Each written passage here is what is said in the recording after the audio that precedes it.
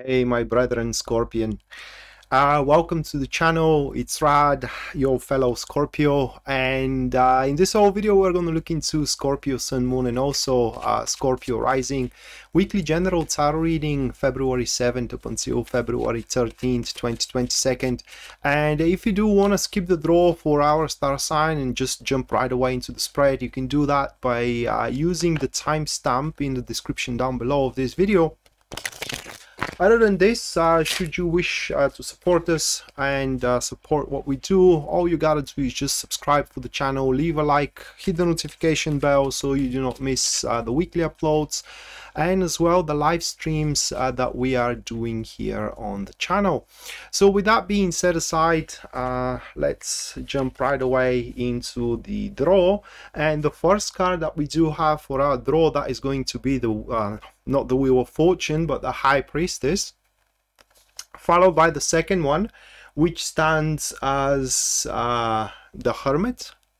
Moving next, we do have the Two of Wands, followed by the King of Cups, and the final card for us, this is going to be the Ace of Wands. So I do want to draw one more card for the King of Cups, just so I will be able to tell us more about this person that is going to manifest into our life. And the card happens to be the Knight of Wands. Okay, so this is for our draw, and now let's jump right away into the reading itself. Alright, Scorpio, so you can see your spread on the screen. We can see our spread on the screen because I am Scorpio as well. And where do I even begin from? I mean, the start of the week, it looks like there is going to be, at least on the surface, that is quite uneventful and underwhelming for the people that are looking towards us. But within us, there will be an important standpoint brewing. We can see that within these couple of cards here, the High Priestess and the Hermit, very, very strong cards. The Hermit as a follow-up, very strong follow-up. And based on that contemplation, because they truly speak about contemplation, that it may look like a waste of time from a side. Based on what we deduct from that contemplation, we're gonna start making very strong moves, very strong progress, to a point where we are to be addressed with really good enterprise or opportunity, if you will. It looks like solid gaining for one. So the start of the week on the material front, like our job, like our love life, things are likely to go exactly as they are, no changes whatsoever. That is at least up until the middle of the week. With the High Priestess, we are going to do what we do with our love life. Although with our love life, should we in a relationship right now, it's highly likely with the High Priestess that the emotional connection, the love that it is out there, to get deeper and deeper. And by the way, the High Priestess is the card for soulmates, because that card in terms of relationship is it describes the bondage of souls. I don't know why people say that the Lovers is. The Lovers, first of all, it's an air sign. Air is about mental ability, it's about thoughts rather than emotions. The High Priestess is the purest water. Water is emotions, and that is the real soulmate card. So even if by some chance, by some freaking chance, we happen to find somebody to date with, although like I said, the week is gonna start very, very uneventful, because the High Priestess is still card. It puts everything to stall.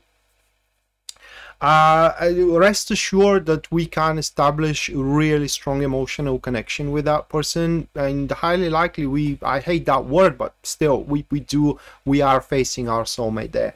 But based on this monotonous act, or rather like monotonous follow-up here, or monotonous development, I'm sorry, of the week, we are going to start growing to understand from the peacefulness of the situation okay, of our love life, of our career as well. We're going to start growing to understand what is substantial for us and what is not.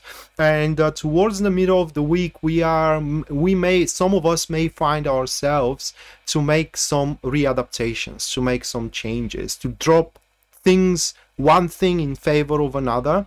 Others from us, they will become more telegraphed, more devout is the word, to one specific enterprise. Now, this change, of course, it's not gonna be faced lightly from the exterior, like our friends as well, like our colleagues, maybe our family also. What my point here is that not everybody we know and we think as a friend or we think as a relative is going to applaud us for that we become more devout to one thing over another. However, what we are to become devout of, it will be, that decision is going to be born of a huge intellect and as well wisdom on our behalf, identifying what is substantial for us, what is our purpose, if you will. And that will put no doubt in us to drive into that direction, to make steps toward it. And once we identify that important thing, whether it is a person, whether it is a job, you know, whether it is just a way how we are to live, we are going to start making very strong progress into that direction here with the Two of Wands. The Two of Wands as a card points that at the middle of the week we are to see ourselves already enjoying good accomplishments into that substantial direction of ours, once again, whether it is a love direction or whether it is a business direction. But also, as we do enjoy a very good accomplishments at that point, we are to as well understand that we can go for so much more. I mean, that thing, although in a very satisfiable state, we just only scratch the surface of it. We are just at the tip of the iceberg. And it can go for so much further, for so much longer, for so much wider, whether it is a job, once again, or a relationship. And thus, depending on how we get there, through knowledge or through skills, though this exciting knowledge, skills, as well approach, our development of it should not stop there, but should expand with it as well. So if you, for example, are thinking of signing up a class or start reading some kind of a book or anything like this, you know, to build up a personal knowledge, personal skills, it is in an ideal time to do so at the middle of the week, from the early stages towards the middle of the week. And that progress of ours is going to catch the eye of that person, King of Cups with the Knight of Wands. Now, King of Cups, these people usually comes about with a proposal, okay, because they are very aware of what they feel, and the King of Cups, it is the only card of cups that is capable to tame their emotions, meaning that they act professionally, although they are very attached emotionally to what they are to do or whom they are to do with, okay. So when they step out, they usually come about with an offer, either for an enterprise, which most likely is our case, or either to help us because they identify that we do deserve their help.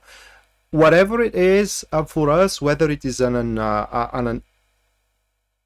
offer for a job or offer for some kind of an enterprise or a help, for us there is literally no reason to deny that helping hand, because it's not going to be a contradictory. It's pretty clear here with the Knights of Wands. What I mean, it's not going to be a contradictory. For example, if you do have a blossoming family, you do love with your partner so much, you know, and you don't even think about falling in love with somebody else or being with somebody else, then that offer definitely is going to be about job. You know, there isn't going to be any contradictory with the goodness and the wellness of your life. But that offer will fall upon what you find to be substantial, okay. So from the Hermit,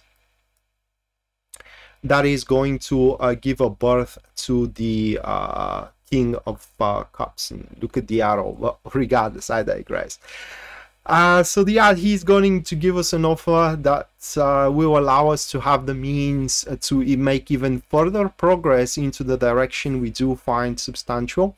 The only negative quirk that I can see in the King of Cups here, it is that they become too much, yeah, I don't know, how do you call it, carried on, in a sense of that they are losing focus very, very quickly, because everything they see as a new, it kind of like grows interest in them, and today they're interested in one thing, tomorrow in another. And imagine you do have a project together, and today they're interested into approaching the project in one way, but at the evening on that the very same day they were into the shower, and just some kind of a different idea came to their mind, and tomorrow when they come at work they're going to be interested into that different idea. So consistency, it's not exactly the name of the game of this individual King of Cups. But luckily the enterprise itself, it is